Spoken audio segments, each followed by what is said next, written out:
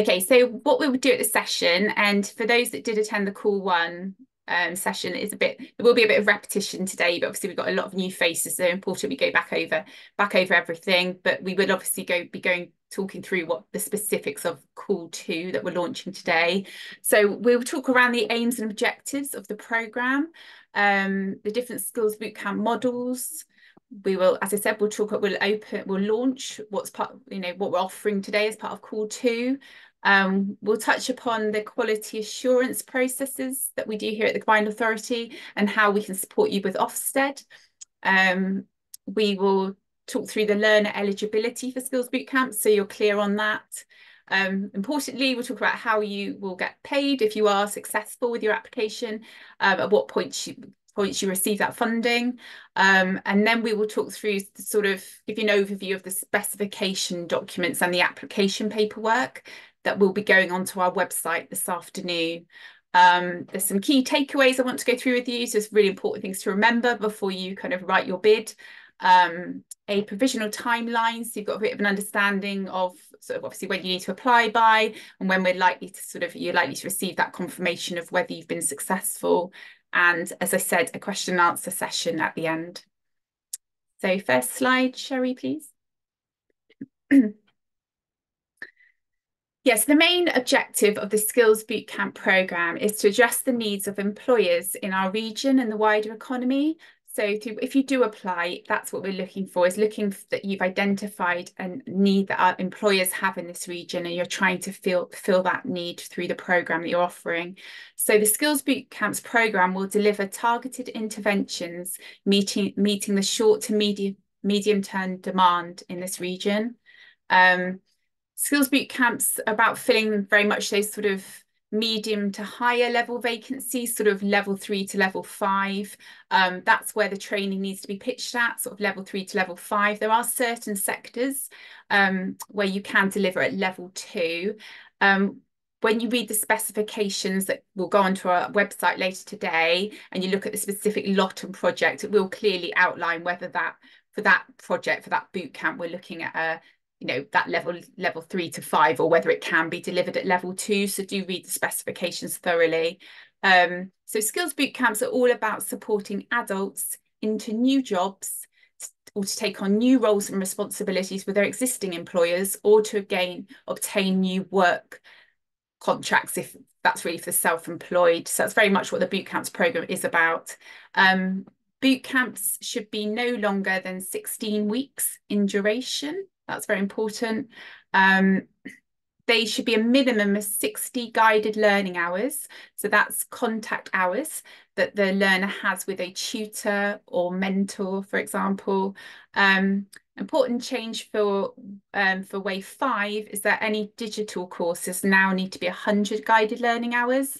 But don't worry too much. When you read the spec, it will make it very clear the number of guided learning hours that apply to that specific project.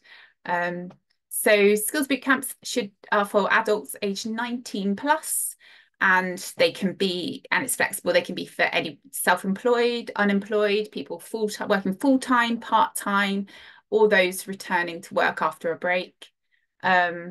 This is really important. Skills bootcamps do need to be flexible. So they need to be programs that deliver around existing commitments. So we will be looking for that in your bid, that you're thinking about so these learners that are already working and have other commitments, how can we adapt it so it works for them, so they can attend and be successful in the program. So we'll be looking for things like blended sort of provision, sort of a mixture of face-to-face and online, or all online, or whatever works really. It's just about that flexibility. Some of our providers kind of think about it in terms of the hours that they deliver. So sort of part-time attendance, perhaps evenings, things like that, anything that makes it flexible for people so they can attend. Next slide, please. So the Skills Bootcamp model. So there's different ways this can be modelled. So firstly, you could be an employer on this call today and you're looking to deliver the training yourself. Perhaps you have that capacity within your organisation to actually deliver the Skills Bootcamp yourself, and we can fund you to do that. So it's sort of like CPD almost. So you've recognised as an organisation that you've got skills gaps in your own company that you're struggling to fill. So you're through the skills bootcamp, you're going to upskill your own employees. We've already got employers that are doing this and doing this really successfully. And some of them also open up spaces to external people to also come onto the training, and at the end of it they offer them an interview with their organisation. So that's one of the models. You could be a training provider on this call and looking to deliver a bespoke training solution for an employer. So you've almost linked up with an employer and they've got a skills need, a skills gap, and you're going to work with them to deliver a bespoke training solution for them. Perhaps you're going to deliver it on site at their location, or you're going to bring the learners to your location, whatever, but you're working, almost designing it in conjunction with that employer. And that'd be where that sort of employer doesn't have that training capacity themselves. Or you could be a training provider and you're delivering a sort of a skills boot camp, almost a generic course that you're going to open up for a range of employees or the general public to attend. It might be that you have like the first cohort, you've got an employer that wants to put a whole cohort of learners on, so you might run a cohort just for that employer. And then your second cohort might be open to anyone to apply from the general public.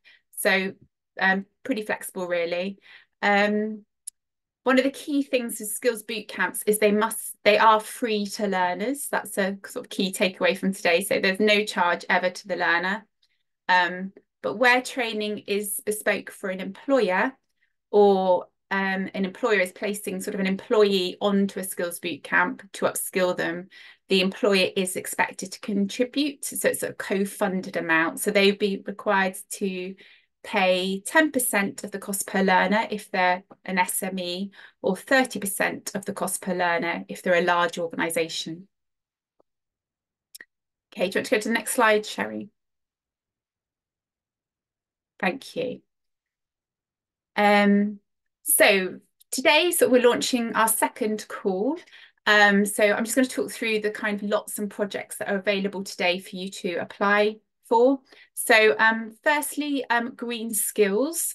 So we have a lot for upskilling to retrofit.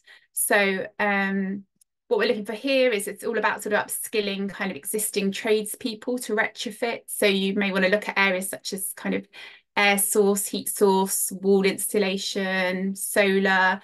It's quite broad, really. So yeah, so you've got a project there, upskilling to retrofit. The maximum cost per learner for that one is £4,000. Across the green skills projects, which I'll talk through in a minute, we have £700,000 available. So yeah, as I said, upskilling to retrofit is the first project. The second project under green skills is retrofit assessors, advisors and coordinators. So this is obviously training people to give advice on domestic or commercial properties. And we'd be looking for those skills boot camps to deliver sort of qualifications in assessing, advising or coordinating. Again, maximum cost per learner there of £4,000. Next slide, please. Okay, so yeah, the third project under green skills is organisational sustainability. With that one, the maximum cost per learner is £3,000. And this is all about sort of training, providing individuals with the skills to kind of advise on green strategies for organisational sustainability. Yeah, I mean, we're already delivering some of these. That's fantastic. Organisations seem very willing to kind of put on members of staff within their organisation to learn these skills and take them back to their organisation. Under the organisational sustainability project, we are also including sort of waste management this time. So if that's an area you're looking to deliver in, do obviously read through that spec.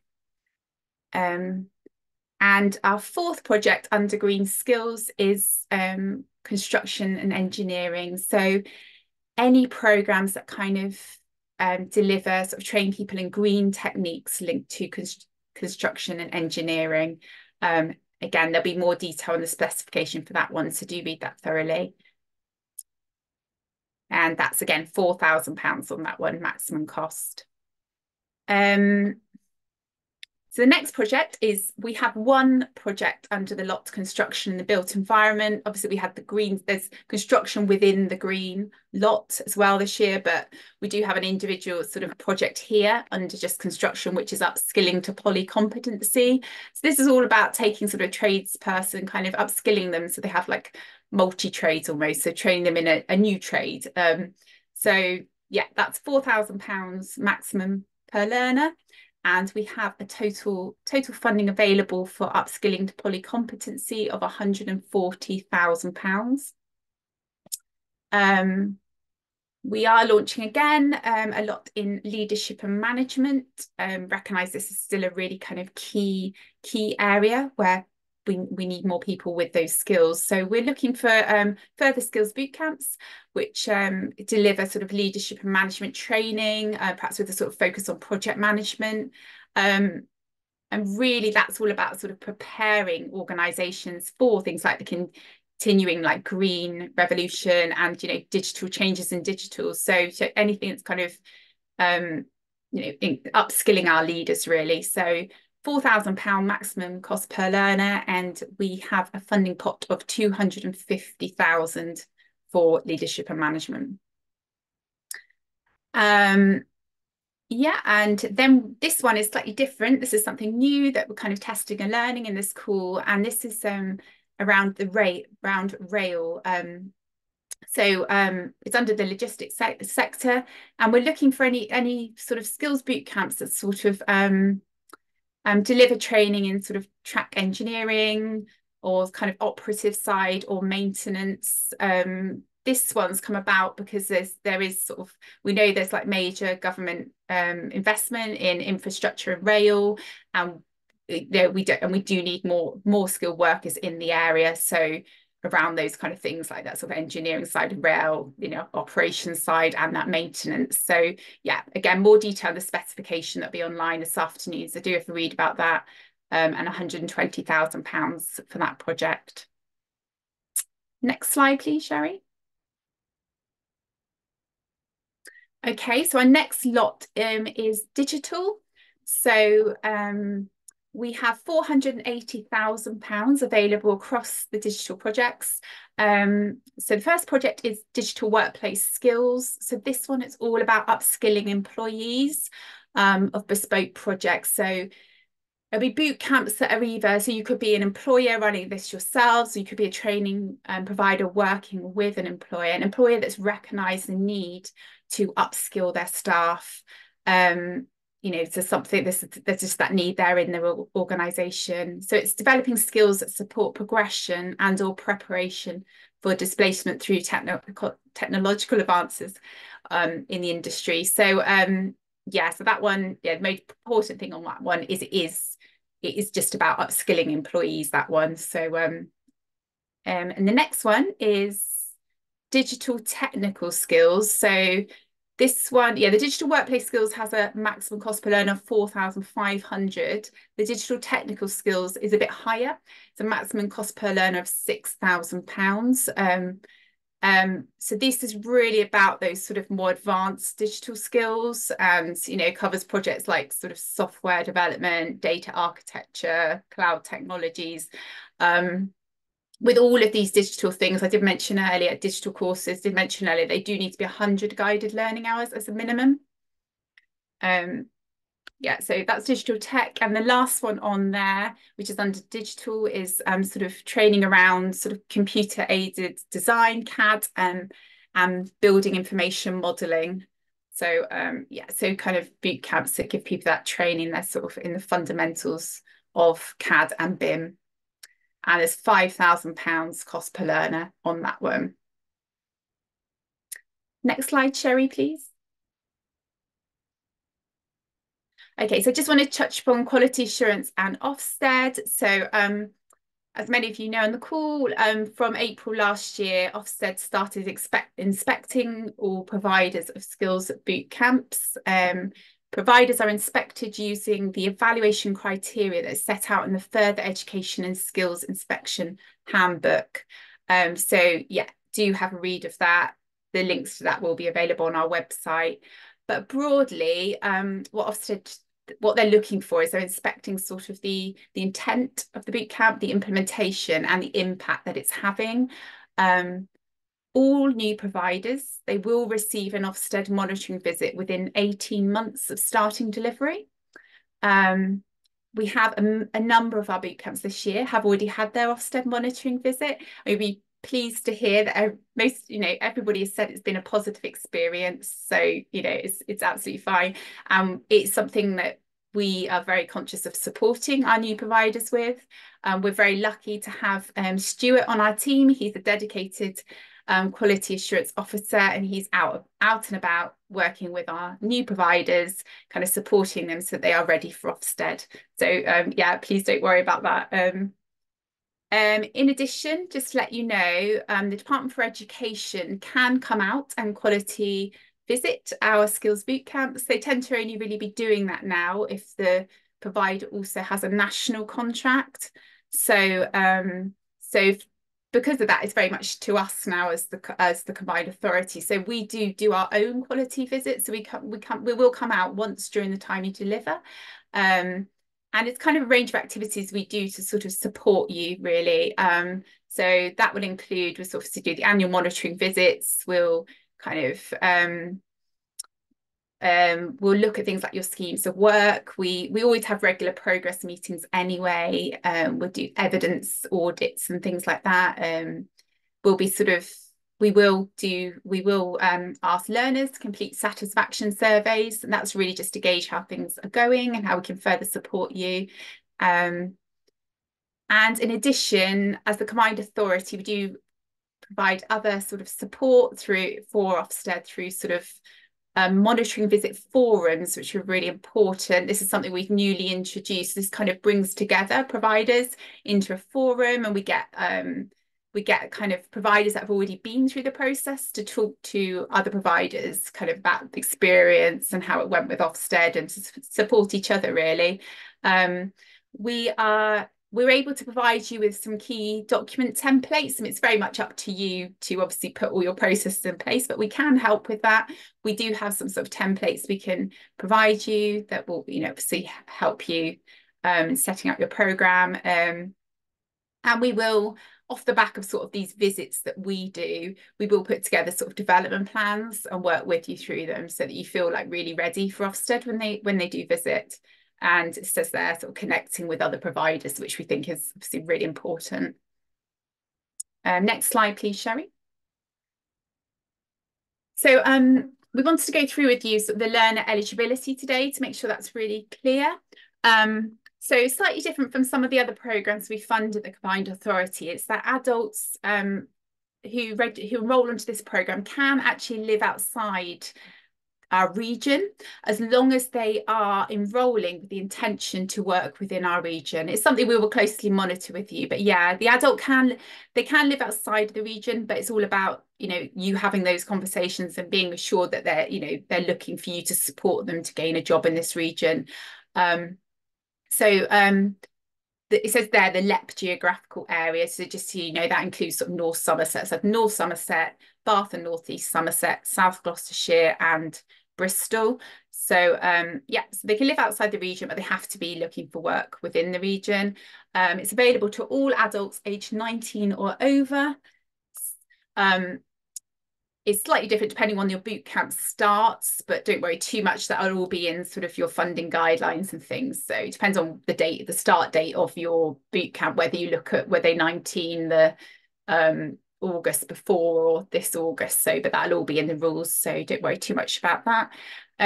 Learners must have the right to work in the UK. They must meet residency requirements, and you must not actively recruit learners that live outside of England. Next slide, please. So payment milestones, I'm sure you want to know how this works. So if you are successful with your application and you are given that sort of grant offer, you will get paid on results, basically. So the first payment we will make to you, which is 40% of the cost per learner, that will be paid to you once a learner has completed 14 qualifying days and has a minimum of 10 guided learning hours. That's 10 contact hours. By 14 qualifying days, it's just a case of counting day one of the course, counting on 14 days from day one. And if they still, if they haven't dropped out, then you'll be able to claim that 40%. You will notice for existing providers, you will notice that for wave 5, the payments are structured slightly differently. And that's very much been kind of driven by the Department for Education. So there's slightly less on that first and second payment and slightly more on that third kind of payment. So first payment, like I said, completion of 14 qualifying days. Second payment of 30%, you will be paid once the learner completes all aspects of the training and they receive an offer of an interview or equivalent. So when you're designing your skills bootcamp, you need to think of like the interview as always being part of the completion. The learner hasn't really completed till they've had that guaranteed interview. So you're going to set that up for them in your design. You'll be thinking ahead of, how you're going to get these interviews for these learners. It says equivalent because if they're self-employed, an interview probably won't apply. So there's some equivalents that you could provide for that. The self-employed, about developing an action plan with them of how they will secure new work contracts.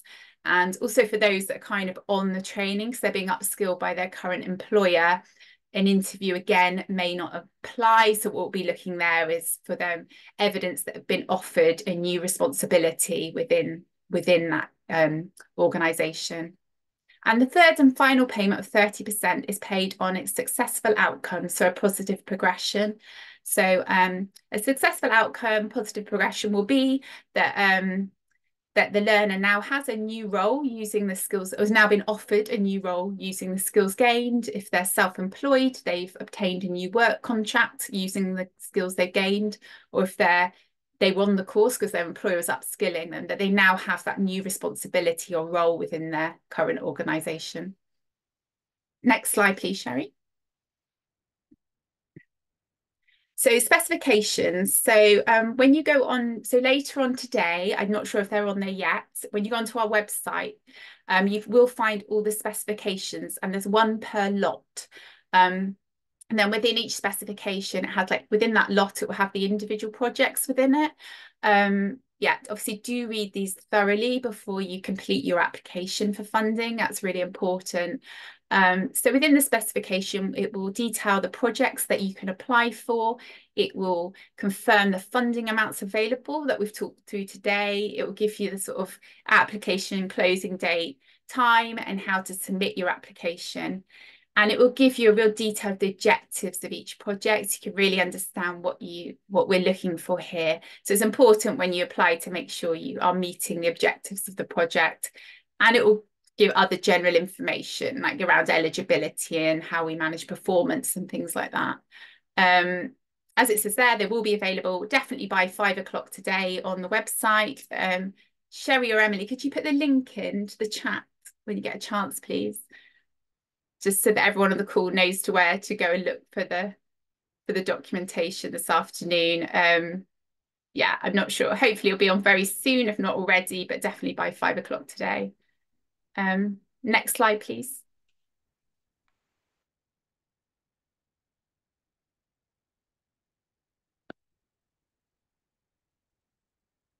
Okay, so once you've read through the specification, you understand what you're looking for. If you're interested in applying, do go on and find the application form that will be on the website. So in the application form, it will outline the evaluation and assessment process that we follow.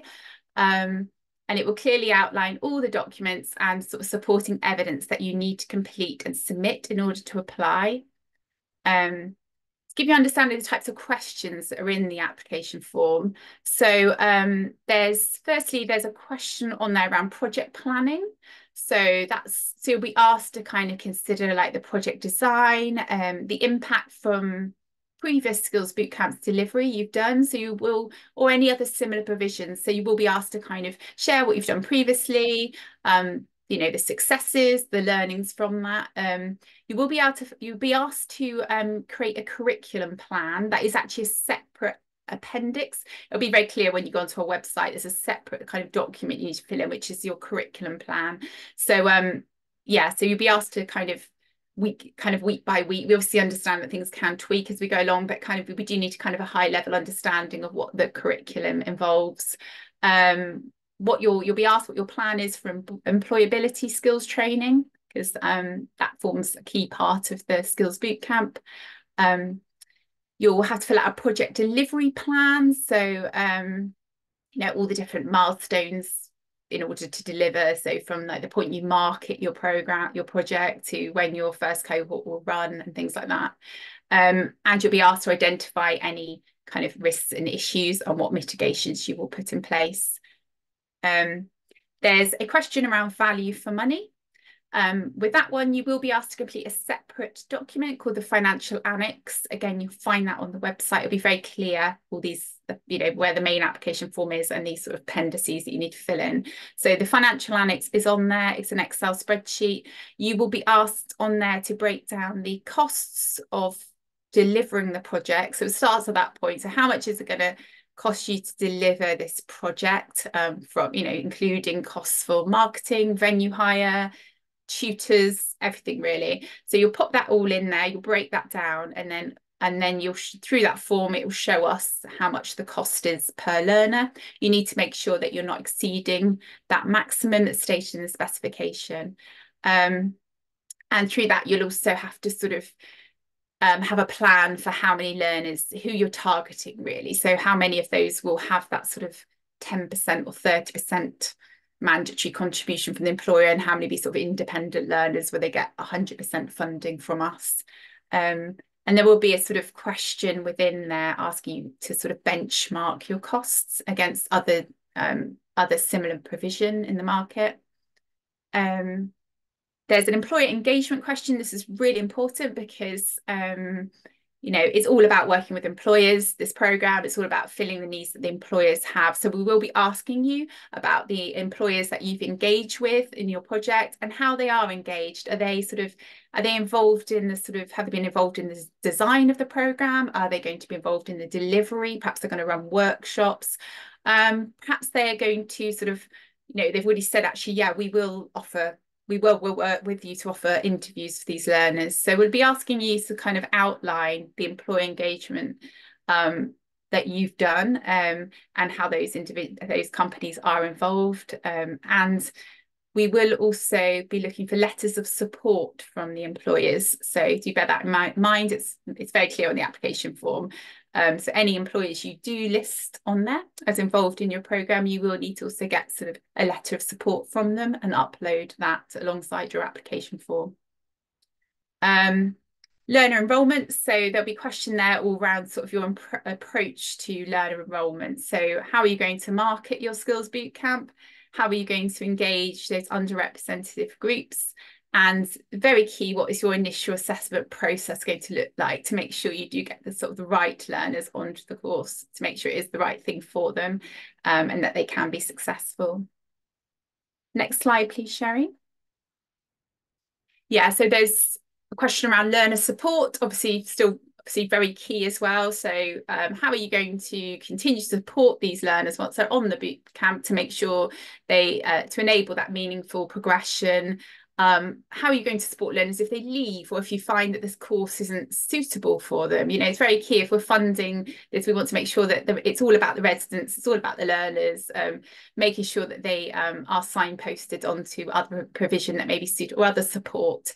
And how are you going to support learners if there's a change in circumstances whilst they're on the training?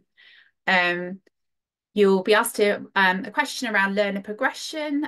So what are the progression outcomes for this skills bootcamp? So if you're designing a skills bootcamp, we expect you would have thought through what is the end point for them? What are these job roles that they will move into? So you'll need to kind of clearly outline what those outcomes are. How you ensure that they get those guaranteed interviews that we talked about. So we mentioned that actually they haven't really completed the training till they've had that interview. So how are you going to ensure those learners get those interviews? And how are you going to maintain learner engagement after they finish your training? As part of this program, so it's not just about delivering the training, it's also about working with those learners once they finish the training to get them into employment. So it's that how it's very important to have a good engagement strategy of once they finish the training, how are you going to keep working with those learners? How are you going to keep contact with them? So you can support them to ensure that they have 6 months effectively to get into a role. So yeah, it's that 6-month period after training completes. How will you work with them and ensure that they move on into a role using the skills gained? You will be asked around your quality of provision. So what are your quality assurance processes, or what processes will you be putting in place, and how will you ensure continuous improvement? So how will you learn from things and continually develop? And there's also a question around sort of data collection that's in there, because there is quite a lot of data that we need to collect on this programme about our learners and employers. It's nothing to worry about. It's just more about sort of just understanding that that is a requirement. So we will be asking about how you sort of coordinate the data and evidence collection from learners and employers, and how you ensure like the accuracy of the data you submit to us. As mentioned, just a note there about the financial annex and the curriculum plan being a separate appendix, so to the main application form. So just to bear that in mind, but it will be very clear on our website. So don't worry. And as I said in the application form, it's got a tick list, so you'll be certain that you filled everything in before you submit it.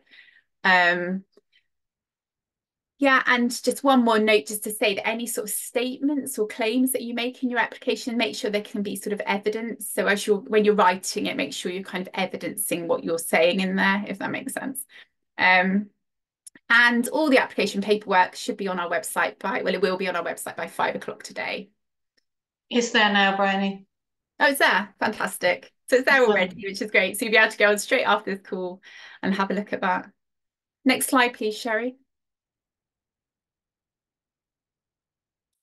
So yeah, just a few key takeaways. So things to remember. So it's skills bootcamps are employer centric. That's the key. So that must run through your bid, that it is based on what the employers need in our region.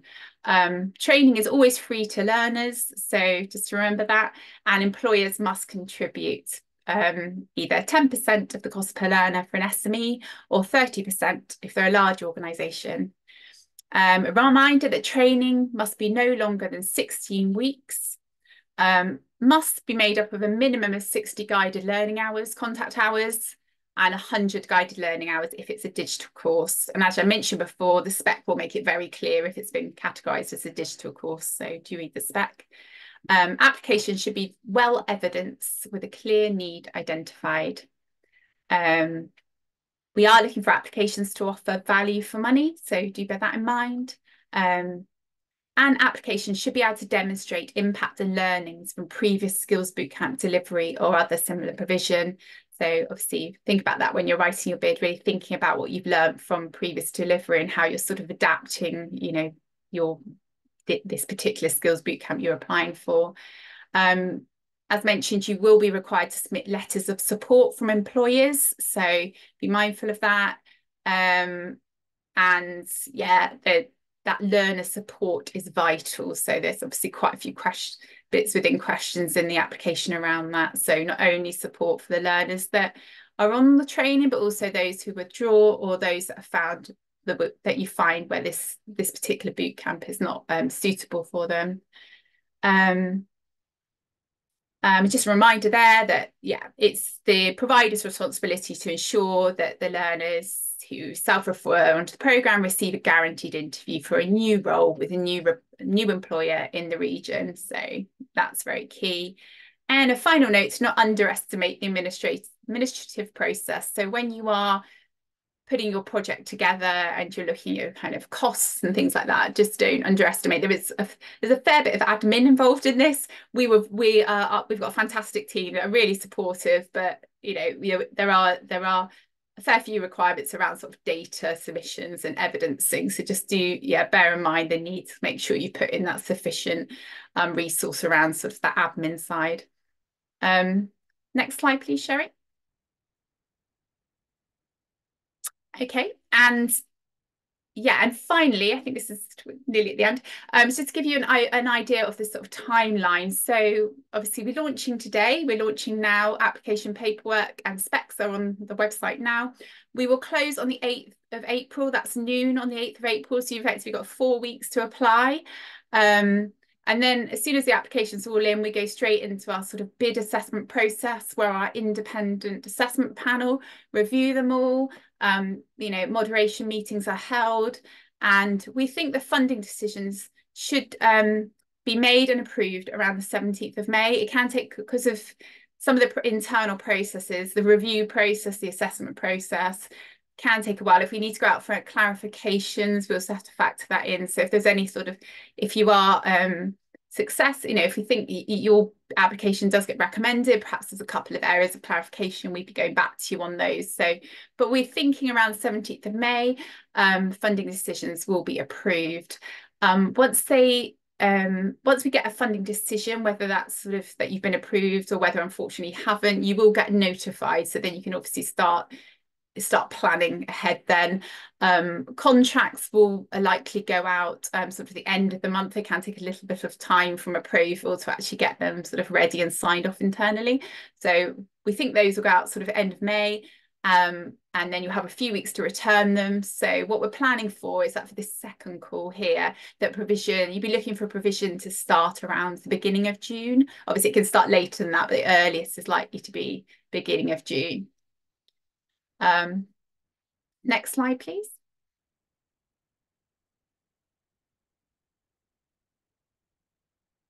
And that's about it, really. So that's just the link to the website I think we've put into the chat anyway. So let's share if you wanted to kind of take down the presentation, and then myself and my colleague Sherry, we're going to have a look through the chat, I think, and see if we've got any questions. Yeah, we've got a few questions here. So what we'll do is just start at the very first one and then work our way through. So go back to the top. So the first question is from Harry Reid, and it's, can employer providers provide skills boot camps for other, perhaps smaller employers at all? And the answer to that is yes. Most definitely. I don't know if you want to add to that, Bryony, but yeah, we really do Yeah, encourage that as well definitely. as much as possible, because we appreciate that a larger employer will have the capacity to be able to, a better capacity to be able to manage that funding, and then can let that out through and encourage enrolments from other smaller businesses in the same field. So yes, is a very short answer to that one. This is another one now from Richard Brown, and it says, where there is a demonstrated sector need for a boot camp, but due to key employers being publicly funded, they are unable to fund the 10% or 30% contribution. Will WECA waive the employer contribution or consider doing this on a case-by-case basis? So the direction we've had from the DfE is that the 10% and 30% is always mandatory. It is mandatory. Any employer, whoever they are, would have to pay the 10% or 30% contribution.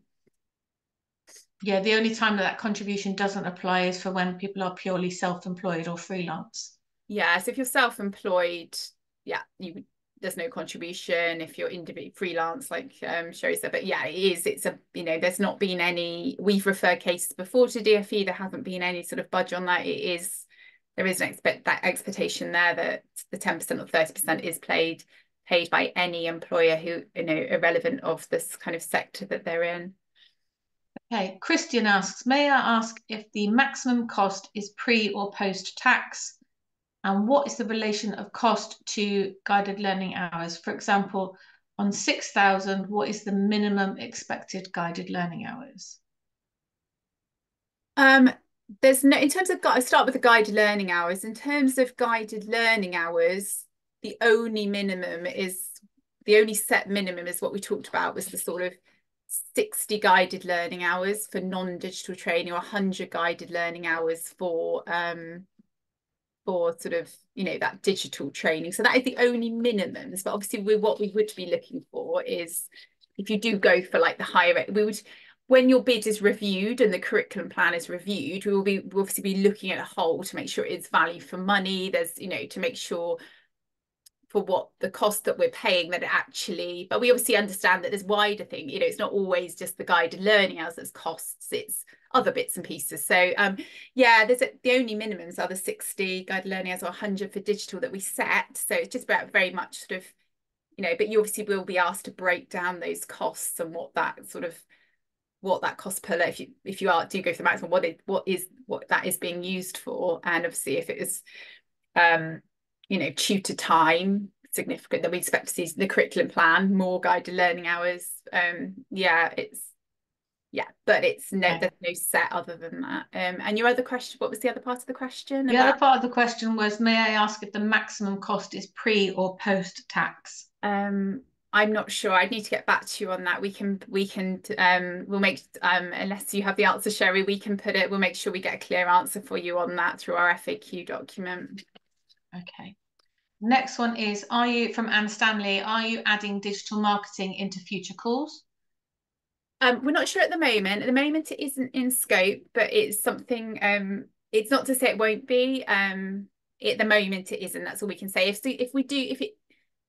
If it does come back in wave 5, we will obviously let you know as soon as we do. We don't know at the moment whether there will be a call 3. There very well might be. But yeah, we will. But as soon as we know, we'll let you know if digital marketing is kind of deemed to be a key area this year. But at the moment, yeah, it hasn't been part of call 1 or call 2. So that's all I can say really at this stage. Not at the moment, but we will let you know. Okay, next one is from James Adams at Tech Educators, and he's asked, do you prefer providers with a location in area? For example, we would look to partner our bid with 3 digital hubs across the region. No, so we're not, providers they can be based anywhere really. So it's not, but we'll be looking you to evidence in your bid about the kind of like the connections you have with this region. So yeah, we do have a number of providers that are not in region that we're funding now, but they're very much kind of able to they've been able to set up this sort of presence in our region and really show us that they're working here, they have sort of employees here based in the region, or they're sort of, so yeah, the hub idea sounds great. So it's all about, it doesn't matter where you're based, but you do need to evidence through your bid that you have those links with our region, and that sort of you will have that presence here and that kind of understanding of the employer's need here. So just to bear that in mind. The next one is not necessarily a question, and it's an apology from us, I think. The specification for digital references actually 60 guided learning hours on pages 7, 9, and 11. However, we're clear that it is 100 guided learning hours. Whilst we've been on the call, Emily has contacted Stuart, so we'll get that updated and on the website ASAP. So apologies for that. And then we've got digital across all areas has moved to 100 guided learning hours nationally, or if delivering locally only, local councils, MCAs, etc. Most intensive courses sit at 400 guided learning hours. That's more of a comment. Is there any digital marketing or AI focused lots? You've already mentioned the fact that digital marketing in itself is not covered at the moment. Yeah, it's not, but do have I think, is it worth having? We do have an open lot at the moment called Creative Digital. It was actually part of our first call. It might be worth having a look at the specification for that one. It is on our website at the moment, just to see if what you're thinking might fit within that. Is that worth saying, Sherry? I think Yeah, you've got a couple of weeks. That one closes on, what date is it? it's on the 20, website actually. it's only a couple of weeks. It's closed on the Yeah. 25th of March. If you go onto our website and look at Creative Digital, there's a project lot open at the But moment. there is possibly also scope under digital workplace skills, in that what we're look, if you've got somebody that's already working in a digital marketing space that needs to upskill in AI, then there could possibly be Yeah. digital workplace skills Yeah, do have a look at that needed. one. Yeah, that's the one that's around sort of working for a bespoke project for a Yeah, company. So, but if you have a company that, an employer that's there that needs these individuals to have this AI skill, wants you to run like a cohort of employees to, do have a look at that one, like Sherry says, the yeah. workplace skills one. But within digital marketing as well, we know that there's been talk of upskilling people within digital marketing already with regards to like TV and film skills and editing skills for marketing purposes. So that, like Brian has already covered, that will be covered under the creative digital element that's already, like I said, launched a couple of weeks ago. Conscious of time, so I'll crack on.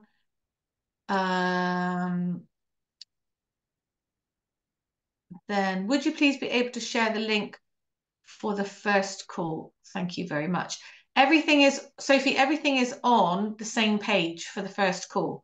So if you look, it's very clear on the web page that call one, the dates it closes, call two, the dates that closes, and then all the relevant documents are already on there. And actually a copy of the slide deck that Bryony has just presented to you is also on that same web page that I've already provided the link for.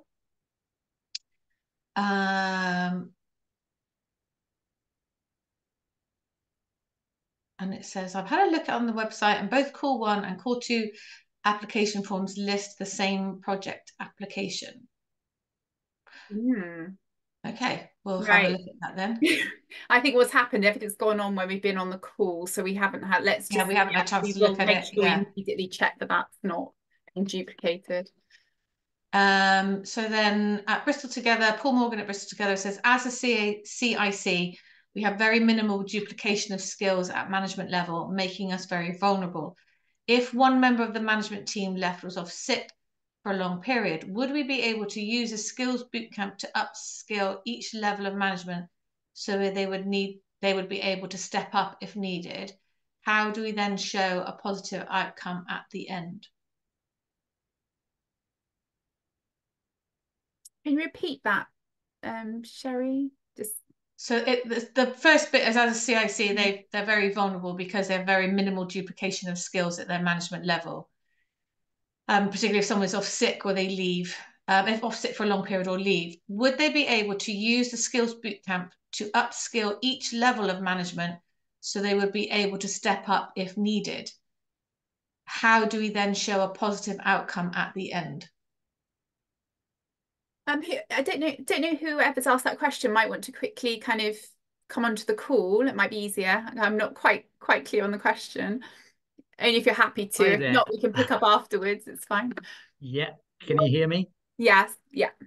Yeah, effectively, we've got our management team, but we obviously need to have people in place if someone did leave or was off sick for a long period of time. We do a lot of skills training on site with ex-offenders in Okay. construction anyway. So it's more around the basis of can we if we train our managers to be able to step up if someone else leaves or is off, how do we show a positive outcome? Because they won't be getting offered a new job. They'll simply be ready to step into that position if needed. Oh, so you're looking to use the boot camp to train people so they're ready to step in. Is that what you're? Exactly, yeah. Okay. Yeah, it's an interesting one. I guess if they, yeah, I mean, I guess that's okay as long as you're like teaching that what you're training them for is to take on a new responsibility of being able to have that almost that deputy role. Does that make sense? Yeah, Yeah. Okay. potentially. Yeah. Probably need to look at it a bit further. Is it worth us picking up afterwards, maybe, I think, perhaps, and we'll Yeah. yeah, Perfect. let's do that. If you get contact details, Sherry, we can catch up afterwards and kind of Yeah, I've got explore a those. bit further. Yeah, I've that's got great. those from the registration, so I can get those to you definitely. And I just want to check because I think one new. Um, right, so James Adams has said we are working with an education partner that will finally do an accelerated apprenticeship in software development. Would we be able to reference that in call 2, as it won't be ready for call 1 and is envisioned funding for that reopen in later calls? So is this a path? Were you interested They're pathway actually working with an education partner to do an accelerated apprenticeship in software development, but they're not yet ready for this within this call. So is it planned for future rounds of funding, which we can't actually 100% say at the moment, because we don't know what, if any, underspend there will be. So to then actually warrant that call 3. So it's a bit of a vague answer, but not at the moment. We cannot tell you. But as soon as we do know, then we will be able to make that public knowledge. And that is the end of the questions. Did anyone else have anything else they wanted to ask? If so, pop it into the chat now.